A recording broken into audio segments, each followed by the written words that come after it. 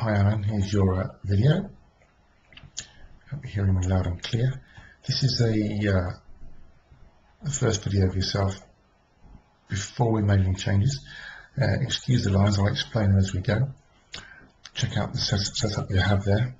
You can see how your ball position is favouring your left foot at that time. And let me take you through the swing anyway, and we can kind of analyse it from there.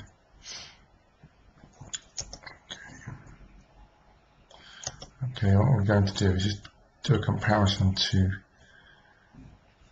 the drill that I gave you after that with the one leg, and this is what I want you to work on and why. Okay, that one there. Now, first of all, with the takeaway, I've put some lines on around your head, and you can see if we take the club away on the left, you can see how the head is pretty steady at that point there. Pretty good. As it winds up into the full swing, the head rolls around to your left a little excessively. Okay. As we have to, on the way down, we have to make a lot of compensation to get back to the original position. Okay. And the head doesn't quite come back to the original position because the ball position was just a little too far back. It had to go further back to actually hit the bottom of the ball. So let's go to the drill and have a quick look at that one. I had you stood up on your right side and asked you to keep your weight stationary over that right leg. Only a half swing, mind you, so we took the club to here. See how the head is staying very, very still. Okay, the arms are in a good position at that point, and it's important that you keep this half swing going for now, because I'm going to talk to you about the wrist hinge in the next lesson. So that enables your head to remain in that position during the backswing. So do a quick comparison to the backswing on this one. So halfway back you can see it's different straight away. The weight is stacked over your right leg on this video on the right hand side. Okay. On the way down you can see the lowering, which isn't a bad thing, but let's take this impact position. It's really, really critical. We'll talk about impact. Okay, so now the ball position is more towards your right foot, and there's your impact. Now, what I want you to really note here is how the shoulders are much more level on the one on the right. Head is back to its original position, in comparison to the left, where the shoulders are tilted back, the weight is back over your left foot, and the club angle 70 degrees versus 84 degrees. What that means is that you've actually flipped the club in front, the club head in front of the hand a little excessively. Hence the reason why you hit it a little heavy from time to time. Whereas the one on the right here, you hit down on the golf ball, down, which gave you that nice impact. Strong ball flight, weight onto the right leg. Continue through the swing.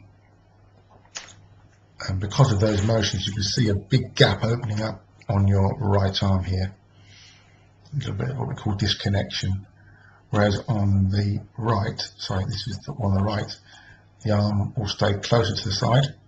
You can see this gap here is closer, which means your arms are following your chest around and not separating. And that's what we worked on. And the finished position was with the arms in front of the chest. Let me play that up full speed for you. Okay, looks nice and smooth and nice and compact. Half golf swing in comparison to kind of a jerky looking kind of follow through there, or a snatchy one that pulls to the right when you hit it. Okay, so that's your face on view of that. Let me take you to a view from behind. Okay, and again showing you the drill of how things have changed. I'm going to swap these over. So on the left is the not such a good one, and on the right is the better one.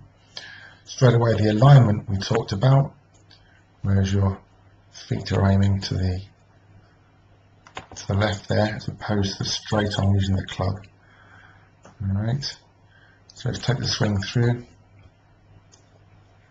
What I also do is put a little line here to indicate. This is what we call the plane of the swing, and we indicate this with a line through the shaft of the golf club. Let me take you through the back swing of your original one. Quite a nice one-piece movement back, slightly under the plane, but it's nicely, I like that motion back, not much wrong with that. Think about to start again, it's probably long on top of your head, so as the other head height changes.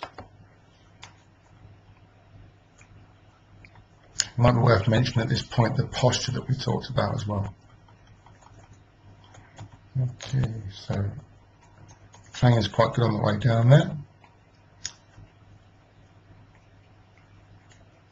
Okay, put a little line on the front of your head as well. Just want to quick look at that.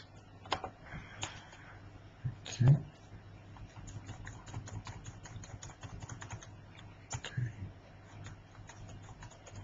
And just really pulling the club head across your body on the way down. Nice to there, but then pulls to the club face very, very close, and in fact is pointing over there. Okay, sorry about that. There we go. Take that back a few markers. That's it's going over to the right, a little excessively there. Let's go to the one on the right here. Nice movement back again. Let's see where the club face is here. Just stay square for longer. Club face.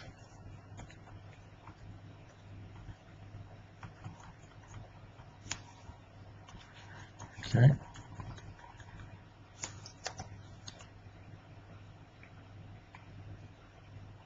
Nice and smooth. Balancing over your right side. Good job done there. Let me just also show you. This was a chip, which wasn't so good. I will also compare this to the chip of the practice swing. So here we go. This is the chip you were making.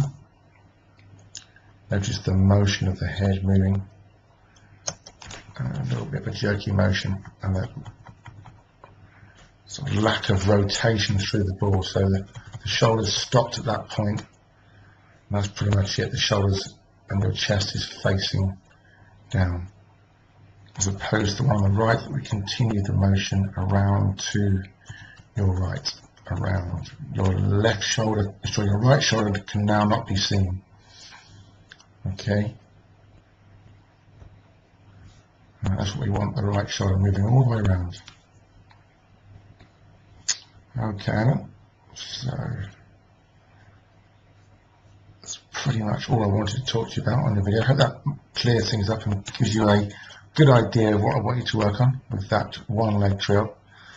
I look forward to kind of catching up on the next session, where we're going to look at increasing the power and increasing some hinge on the backswing. Okay, bye for now, and see you soon.